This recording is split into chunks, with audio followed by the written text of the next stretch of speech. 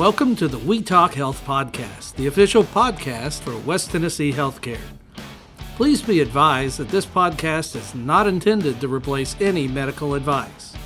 Always follow your medical professional's advice and direction. Nothing said in this podcast is intended to supersede or supplement the direction of your medical caretakers.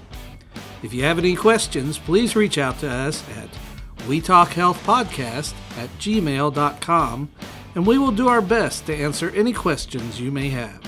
Welcome to another episode of We Talk Health. My name is Kwasigroh, and today I am joined by Cathy Sudbury, Travis Livingston, and Sabrina Clark. They are all associated with Sports Plus, different entities of Sports Plus here in Jackson and surrounding counties. How are y'all today?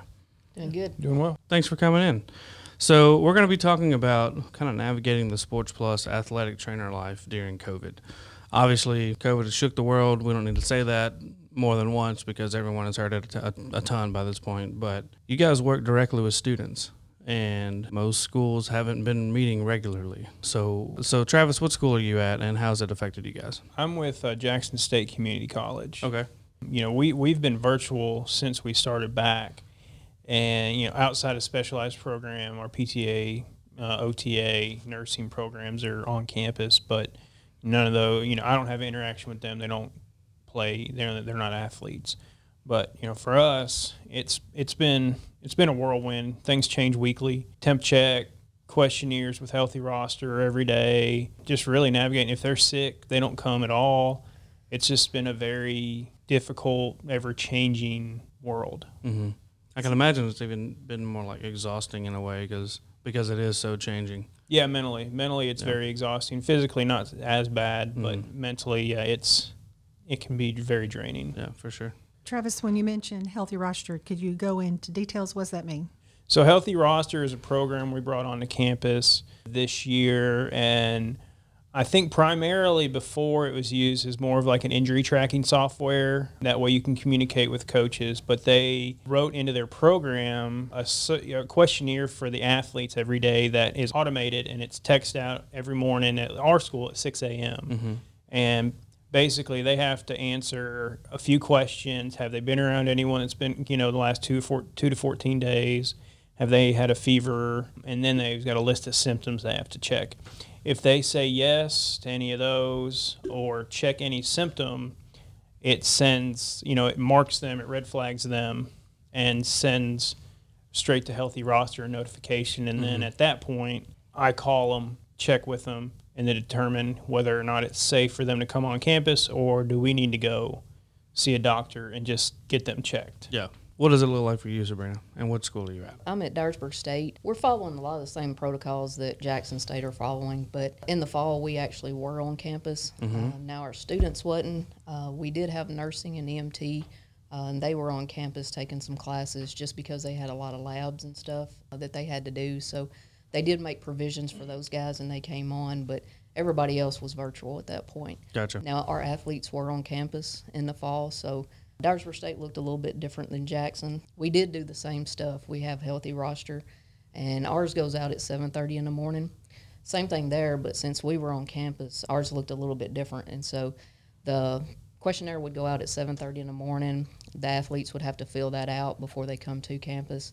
And when they fill those out, like he said, it asks them if they've been around anybody within the last 2 to 14 days, and it asks if they're having symptoms. If so, then they mark that. And COVID is one thing. It has symptoms, but you've got flu, you've got strep, you've got all the other viruses. So, you know, it lists, like, do you have a fever? Do you have a sore throat? There's multiple symptoms there that could be other things. And so what Travis was talking about, when we have to call and inquire, you know, they may list, hey, I've got a fever.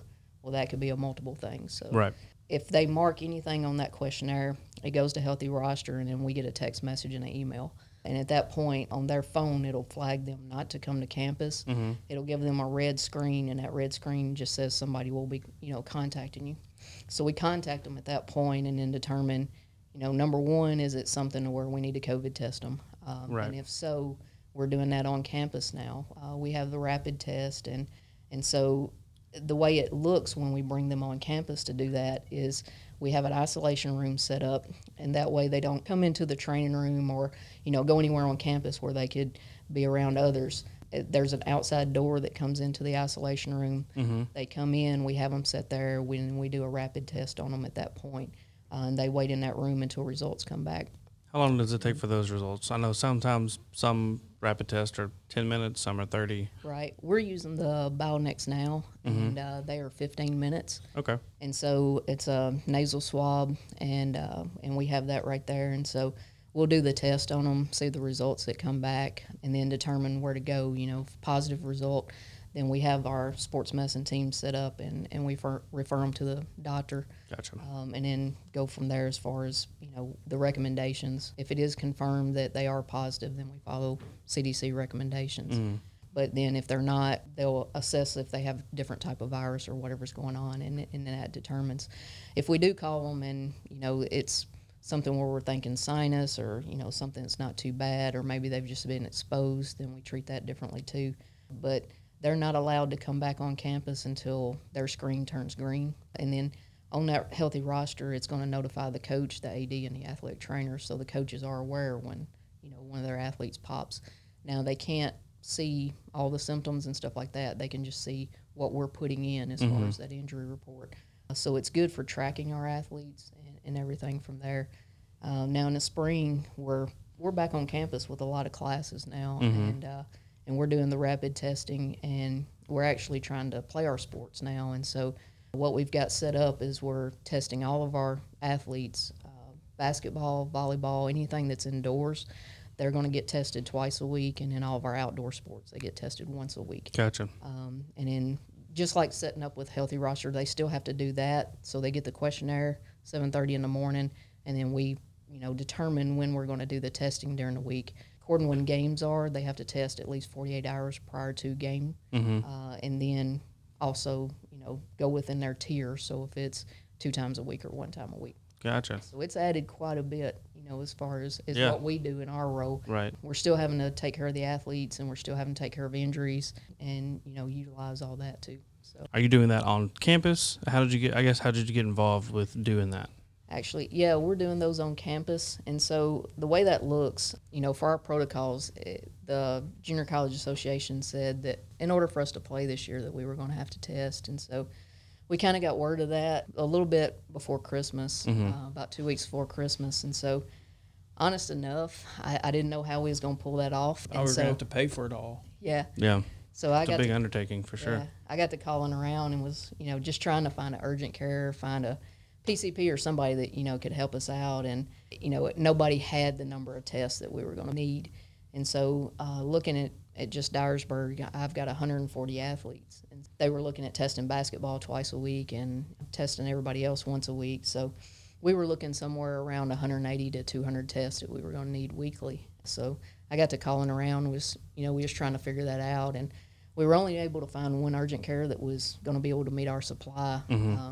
And then looking at price quotes and stuff, it was going to run us about $70 a test. And so when I put the math to it after it was all said and done, we were looking somewhere around 166 to 170,000 just to get our testing done. And so, Jeez.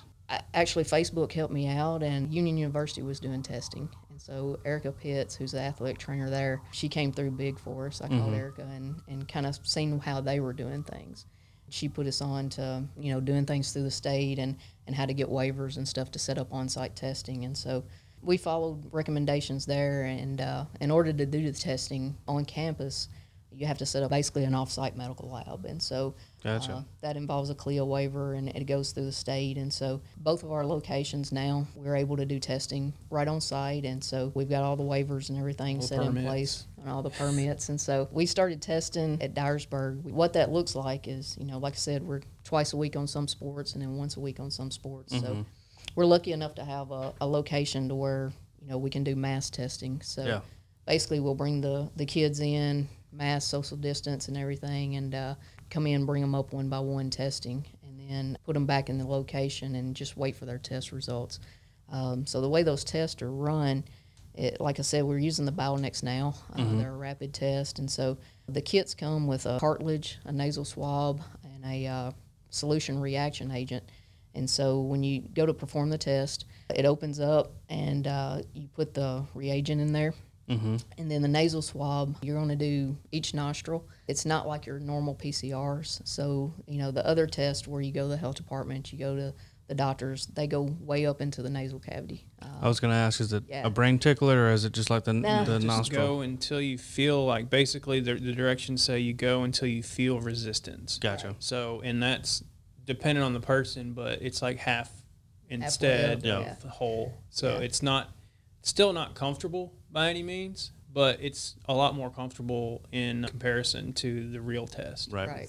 You guys are talking, and as the listeners are listening to this, they hear you guys saying we, and what we want to make sure we're understanding, you and I, Will, is that you guys, athletic trainers, are performing the test itself and that you are medically certified to do that. Yes. So I wanted the general public to know that that is a new role, something that has stepped up on you guys that you have taken and embraced, because most people don't realize athletic trainers can do a lot of things and that you have to be medically certified for a lot of the things you do on the field. Now, this is a new step. Yeah. But you can go ahead and continue with that, but I wanted to make sure people realize that you yourselves are performing this and helping the schools and the athletes in a new role. Absolutely. If you'd have told us at the beginning of all this that when we get about 8 months into this that we'd be doing the testing too, I'd have, no way.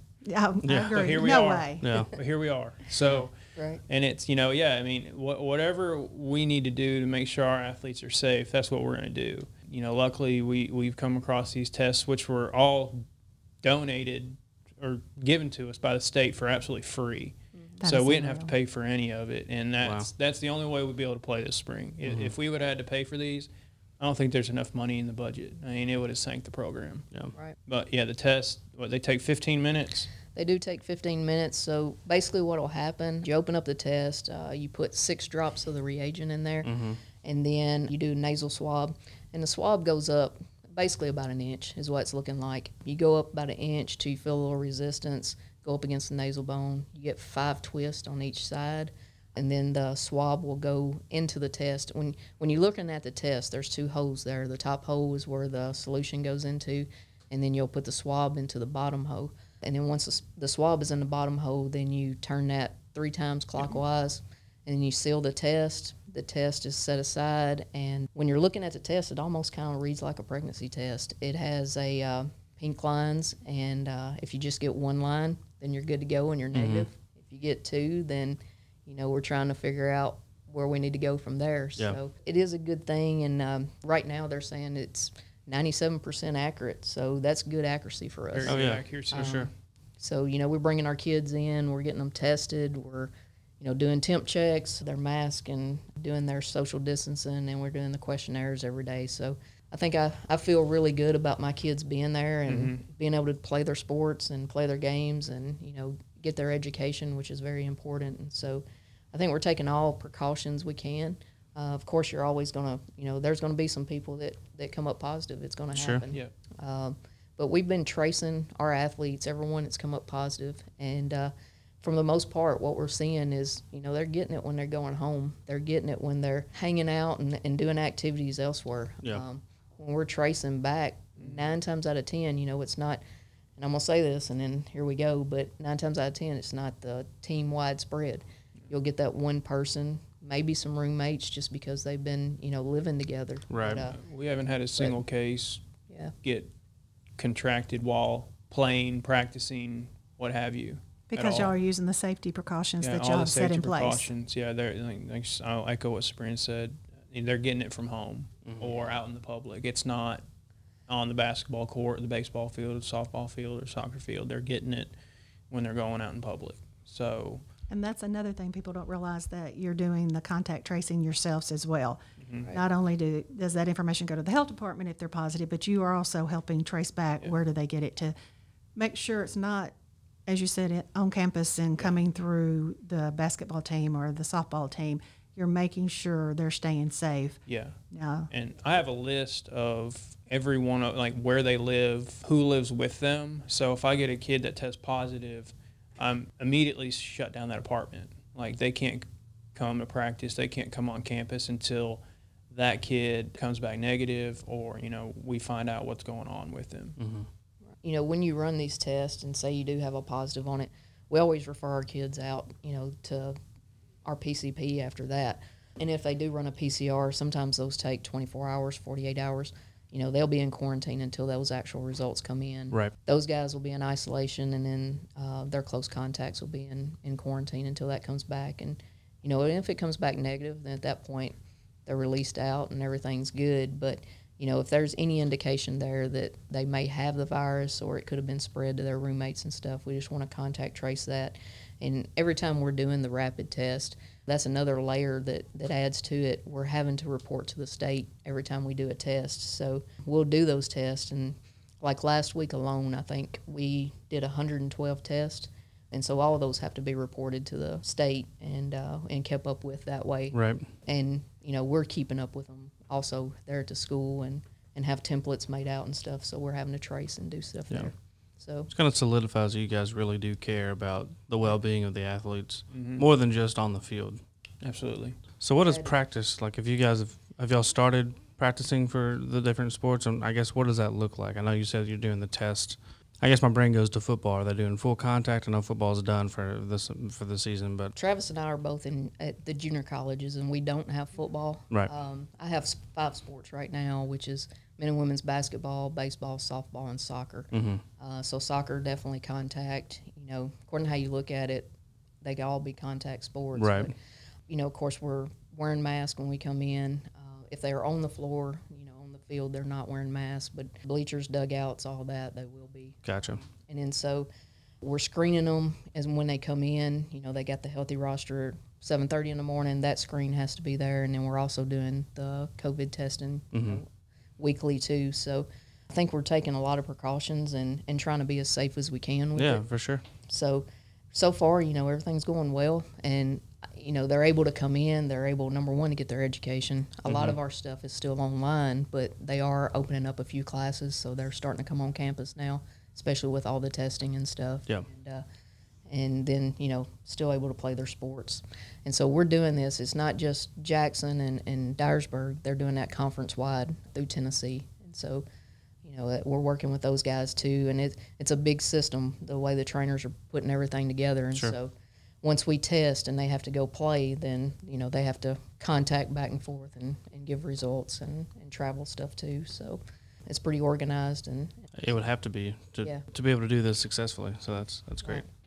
Now, you mentioned this is in the community colleges. What about high school? I know would be in part of our sports medicine team.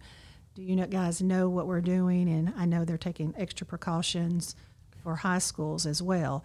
Do they have access to something similar to this? Now, the high schools, they're not doing like a daily or weekly test like we are. I don't think they have access to that, but they are doing daily screens, temp checks, questionnaires. If any of the athletes have temperatures or answer the questionnaire a certain way, they'll be asked to leave, and they'll call the parents, talk to the parents, say, hey, so-and-so's got this going on. Probably a good chance, you know, they may be sick, not necessarily COVID, but they need to go get looked at before they're allowed back. So that's our role as an athletic trainer. A lot of people don't realize that trainer, whether it's in the communities, colleges or high school, that we're doing the temperature checks, we're doing the screenings.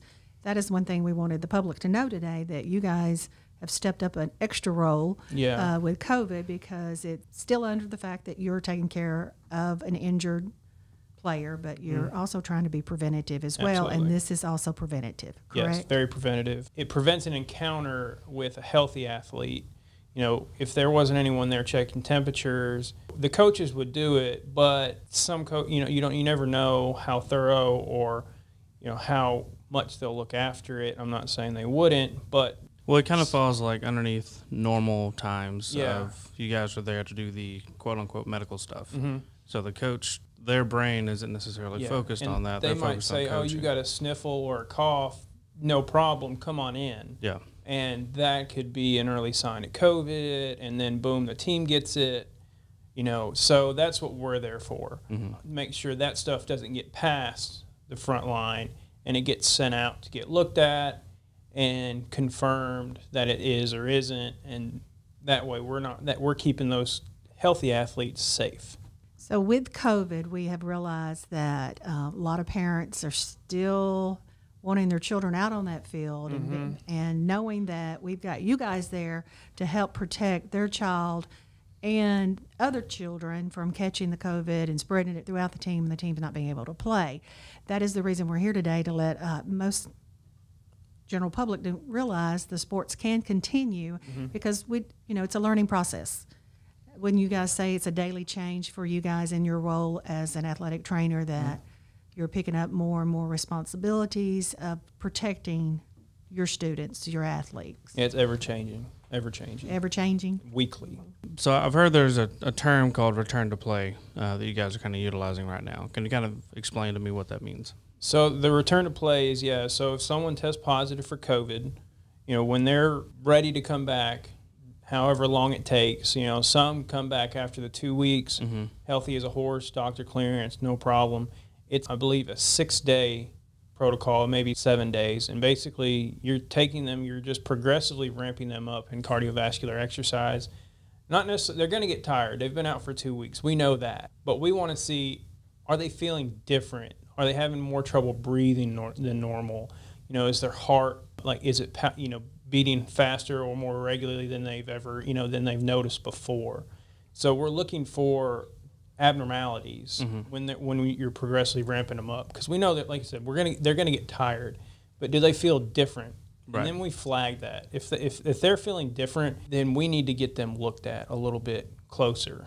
The way we're doing it, in the junior colleges, whenever someone tests positive, we'll send them to the doctor. We'll get that definite diagnosis.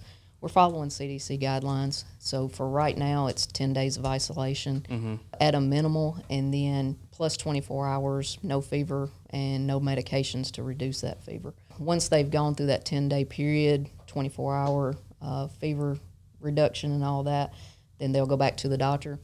Doctor will determine at that time.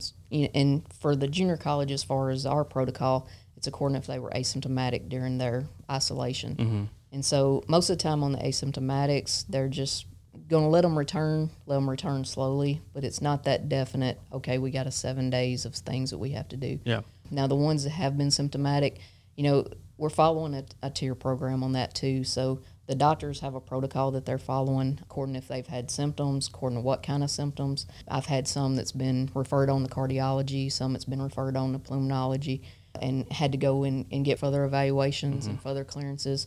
I've had some that's been sent to cardiology, some that's been sent to pulmonology for different things.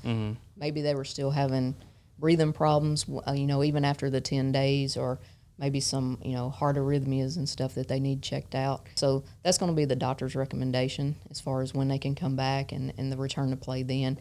Definitely if they have had symptoms, then we're going to put them through the return to play. And kind of how that looks is, as far as, like parents and coaches, everybody knows the concussion return to play. Right. We've all been through that, and we all know that. The COVID one is going to look very, very similar, but we're going to check pulse ox readings several times. We're really looking at, their breathing and how they're doing, and then according to what symptoms they had. Are their symptoms popping back up when we're trying to put them out there to play? It starts with low-level activity, and each day it just ramps up, and making sure that they're good when they go back to sport. That's one good thing about having all the certified trainers out there when we're doing the return to play, is because we can monitor that. Yeah. Medical professionals that take care of athletes. And so, we're out there with those kids 24/7 basically, on call all the time. And so we know them, and we can tell when they're acting different, and they tell us some things that they don't tell the coaches sometimes. Sure. They try to tough through things and different things. And so when they're doing those return to plays and whatnot, we can tell, if they're acting normally, if they're breathing harder than what they should be. Like I said, we've all got pulse oximeters, and we're checking those throughout the return to play each day. So we have readings on that. And then once we get through those 7 days, the 7th day is the actual return date. But once we get through that, we refer them back to the doctor. The doctor signs off on that. And so, they've seen the doctor now 2 or 3 times, plus had a certified trainer on them, monitoring them the whole time. So then, hopefully they're returned and healthy as they can be when they come back. So that's kind of what it looks like for us. Well, it sounds like to me the Sports Plus athletic trainers are doing exactly what needs to be done to make sure that sports can happen people can be safe and people can get back to normal as soon as possible. So thank you guys for doing what you're doing. I appreciate it. I know that your students appreciate it as well, and the community as well. So thanks so much for coming in today, and this has been another episode of We Talk Health.